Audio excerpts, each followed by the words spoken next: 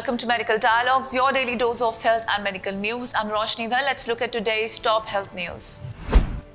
It is estimated that globally, rabies kills 59,000 animal bite victims every year, mainly in Asia and Africa.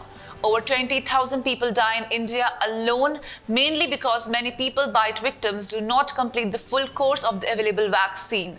As per the data, nearly 1.5 crore people becomes victim of animal bites, mostly dog bite, annually in India. Pharmaceutical major Cadila Pharmaceuticals on Friday announced that it has developed the world's first novel 3-dose vaccine against rabies. The 3-dose vaccine, named as ThRabis, is a recombinant nanoparticle-based G protein vaccine which is prepared using virus-like particle technology, the company said in a release. Adding that the 3-dose schedule is spread over only 1 week, the new vaccine could prove to be a game changer because of all the existing rabies vaccines require 5 injections spread over 28 days for eliminating the threat of virus spread.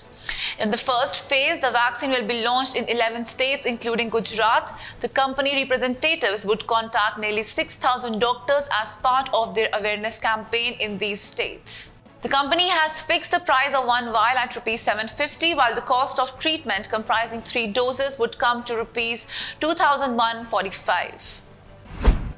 That's all for today. Stay safe. Never miss a medical update from Medical Dialogues. Like, subscribe and press the bell icon.